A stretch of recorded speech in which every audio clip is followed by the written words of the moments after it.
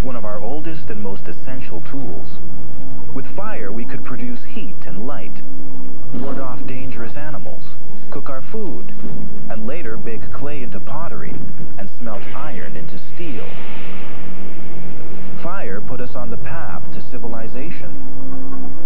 But lose control of fire, even for a second, and it can quickly turn from a useful tool into one of the most destructive forces on the planet. Fortunately, we've learned how to deal with this powerful force.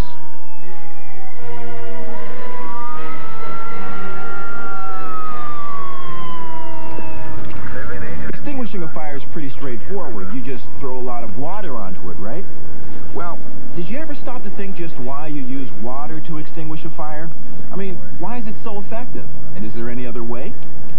Well, to answer that, we first need to understand a bit about what we're dealing with here.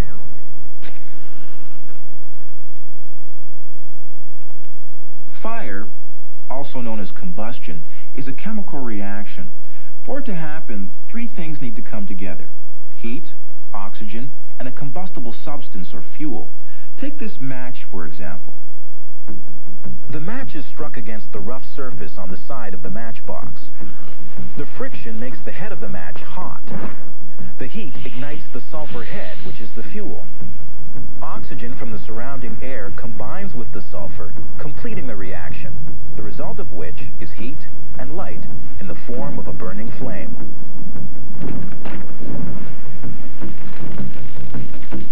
These three components, heat, oxygen, and fuel, make up what's known as the fire triangle.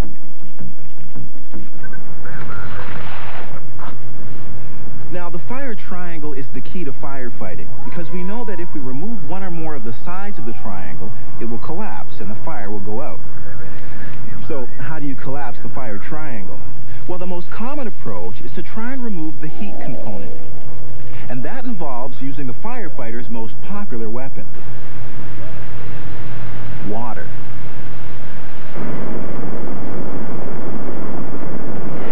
Water is an effective weapon because it can absorb a tremendous amount of heat.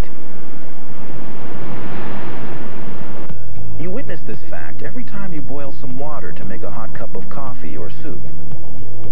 When thrown onto a fire, water acts like a sponge. It absorbs heat from the flames and turns into steam. In fact, the presence of steam above a fire is widely recognized as a sign that a fire is being brought under control. Water is still the most efficient, cheapest, and most readily available material for extinguishing fires. But it does have its limitations. I mean, in some cases, water can even make a fire worse. Take a gasoline fire, for example. Spray water onto one of these fires, and you'll end up spreading the gasoline, which in turn spreads the fire. This happens because water doesn't mix with oil-based fuels like gasoline. To deal with this situation, you need to remove another side of the fire triangle, the oxygen. Removing oxygen from a fire is fairly simple. You just cut off its air supply.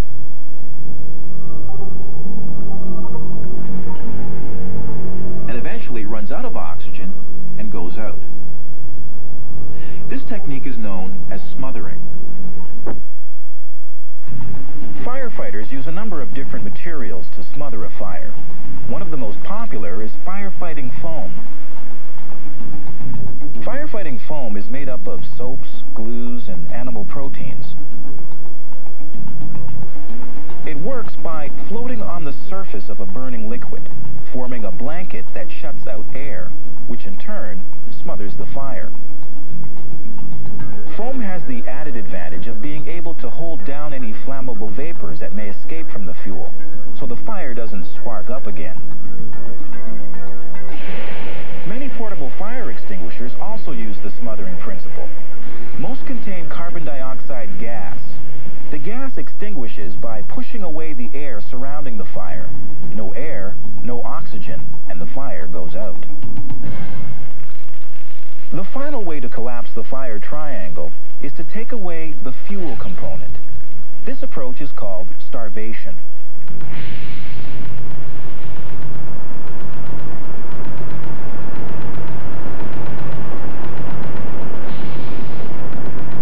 Starving a fire may be as straightforward as cutting off the fuel source from the flame.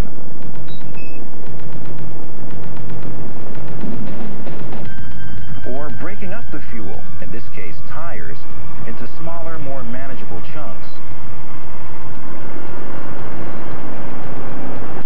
Or in the case of forest fires, counterburning. Counterburning is a controlled burning technique used to destroy any dry shrubs or dead vegetation. Without these fuels to feed on, the fire can't spread and can be contained. Knowing about the fire triangle and how fire works is essential to fighting fire successfully, as are the various tools like water, foam, and carbon dioxide. But once a fire starts, the most important factor is time.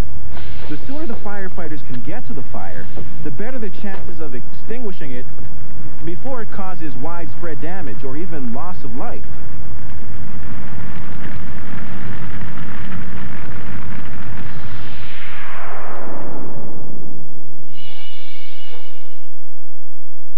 Water is still the most efficient, cheapest, and most readily available material for extinguishing fires.